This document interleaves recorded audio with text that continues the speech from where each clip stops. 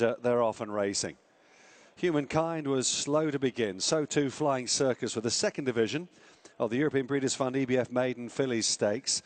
Krona made a good start as the overall leader. Doom in the pale blue cap on the near side, within about a neck of her though, and they're being trapped by Tamalak in the blue and white striped cap. On the inside, Soul Sister in the maroon jacket.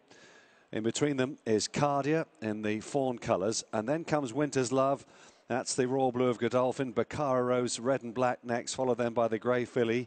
Fleur de Mer. Towards the back is Flying Circus, together with Humankind, who's about 6 lengths behind the speed as they move on down the centre of Town Moor and begin to approach the halfway point of the contest. Ears pricked in front. It's Krona and Jason Hart. From on the near side, Tom Marquand on Doom.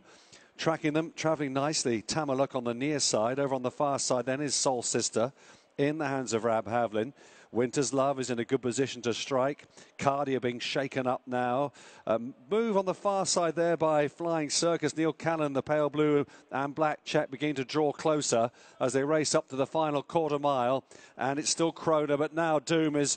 He's pressed the button there, Tom Marcon, and she's picked up in quite some style. Doom in front here, approaching the final furlong and a half. Soul Sister, though, is trying to go with her. So too Flying Circus on the far side. Baccara Rose stays on the near side. Inside the final furlong, a good battle up front between Doom and Soul Sister, who's a bit green. There's only about a head between them. Doom and Soul Sister locked together up towards the line they go. Soul Sister gets it. Pulled out a bit more near the finish to win from Doom. There were 5 clear of Flying Circus and Baccara Rose, 3rd and 4th.